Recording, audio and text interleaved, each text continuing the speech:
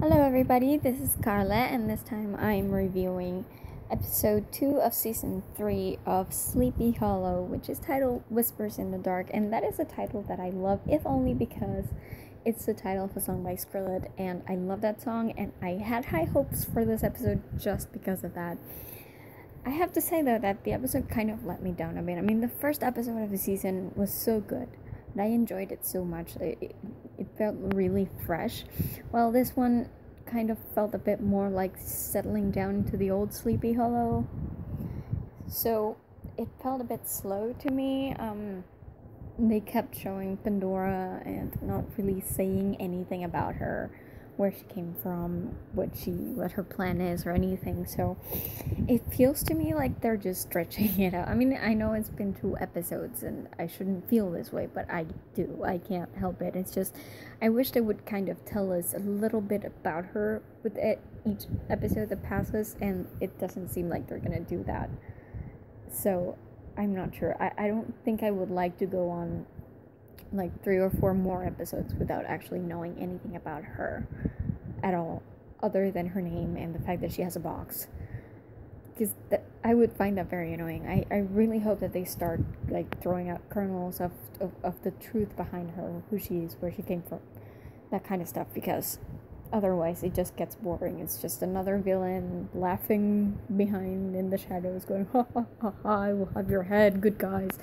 And it's just not, unless you know why, it's just not fun. So I really hope they show us more of her. And because of that, I mean, the shadow thingy, the wraith, the shadow wraith, wasn't particularly impressive. I didn't even care for the Betsy Ross scenes, which I was expecting to really enjoy. I didn't care.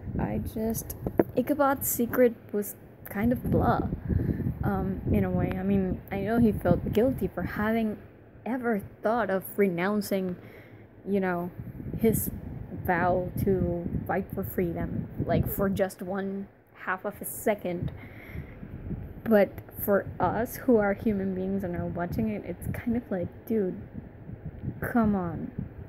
You didn't. That's what's important.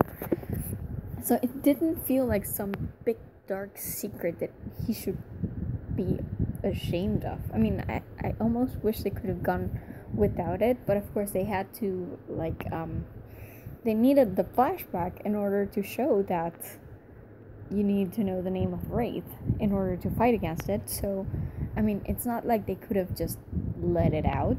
I just don't really understand why Ichabod would be so concerned about it. I mean, it was 1/2 a second, dude. Get over it.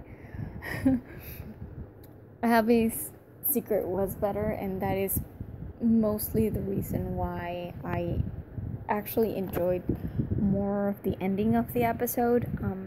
Once they figured out that you needed the name of the wraith to fight it, I wasn't bored, because I've read many supernatural books and I've watched many supernatural shows, and one thing I've learned is that in the supernatural there's this thing where names are important, and I like them bringing that here. Although it's not really as hard-hitting when the name is Collins than when it is some kind of really intimidating, long, old, ancient, powerful name. But the concept of it I liked. So when it was revealed that that is how you fought the Wraith, I was like, okay, I can get behind that.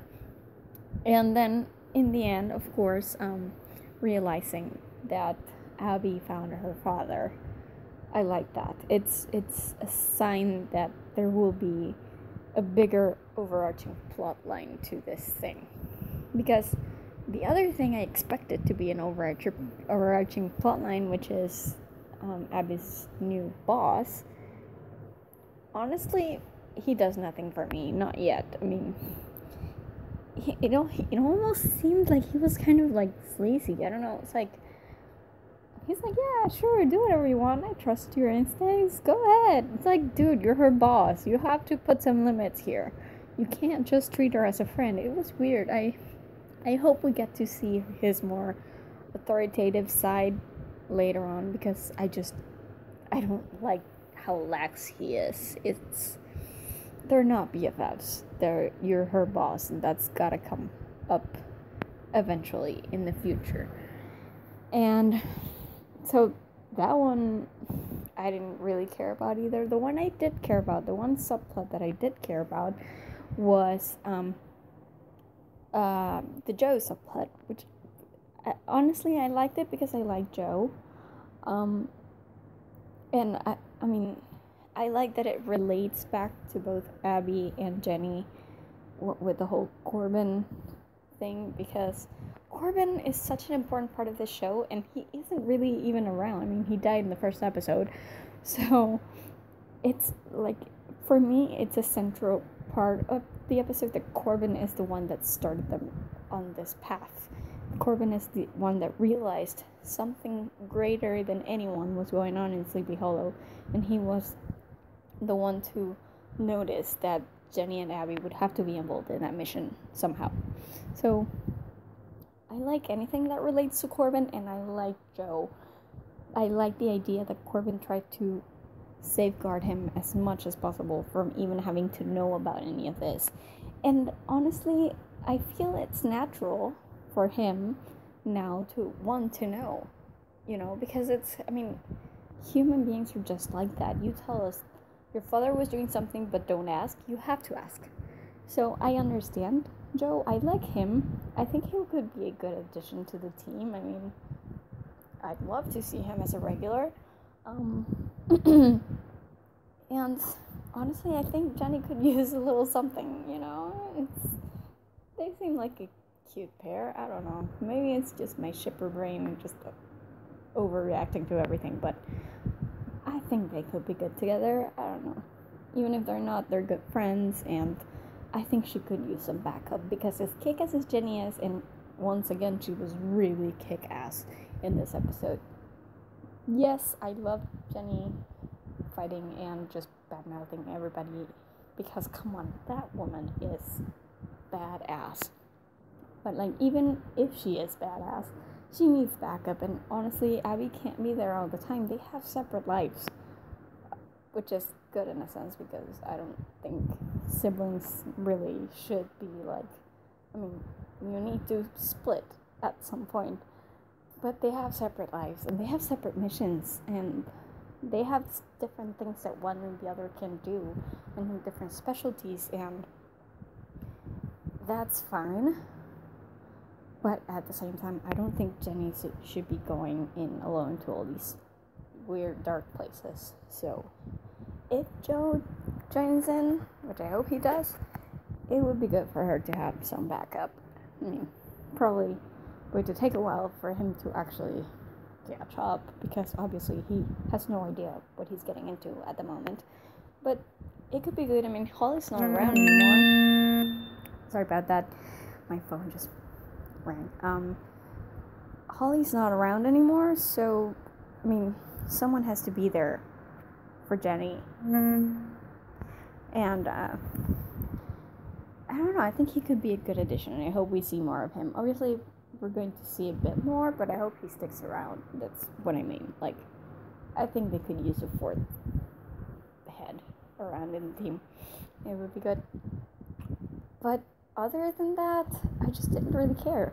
I liked the last 10 minutes, and that's pretty much it. The rest of it, I just didn't really care for. And I really hope they do something with Pandora, because as cool as she seemed in the first episode, just 2 episodes of the same thing, she's borderline cartoonish at this point, and I just don't want that, because she could be such a cool character. So I hope that they start giving us more insight into her, instead of just having her cackling in the background all the time. So yeah, not my favorite episode. Some flashes of future greatness, I guess, with maybe Joe and the whole thing with Abby and Jenny's dad. I think that could be a really interesting path to go down with. So I hope that's where they're going. I hope they do it well. For the moment, not my favorite episode, and I don't know, it was just pretty boring, so not all that great. So yeah, that's it for my review. If you want more, you can also visit the geekypub.com, which is where we have all our reviews of Sleepy Hollow, as well as other TV shows, movies, books, games, anything you want, you can find it there. So be sure to stop by, and I'll see you guys in my next review. Bye.